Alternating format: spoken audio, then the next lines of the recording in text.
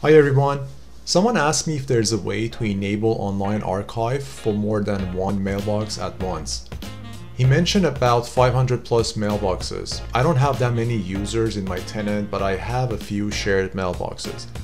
And the procedure will be the same for whether it's a licensed mailbox or a shared mailbox. I logged into Exchange Admin Center, and for this example I'm going to click shared, but you can click on mailboxes if you like. So once you click on shared, here under archive state I can see it shows none. I'm going to enable online archive for these 4 shared mailboxes. First I'm going to select the first mailbox, then hold the shift key and select the last mailbox. Here on this side you'll see bulk edit, and it says apply these changes to the 4 selected recipients. I'm going to click more options. I have archive here and I have retention policy. So first I'm going to click update, then from the drop down I'm going to select this policy. So my assumption is your retention label is already created under compliance management here.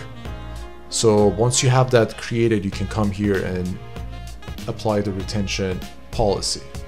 So I'm going to select Ocean and then click Save. Then under Archive, I'm going to select Enable and click OK. So I just refreshed the page, and if you can see here under In Place Archive, you can see it says Archiving Enable. And if I click on Admin, under Mailbox Feature, you will see the retention policy shows the one that I selected. So I can just click Save and exit out of this page. And same thing applies to a licensed mailbox. You can follow the same steps and enable online archive for more than one user at once. Personally, I don't think it's a good idea to enable 500 plus mailboxes at once. Maybe you can break them into smaller groups.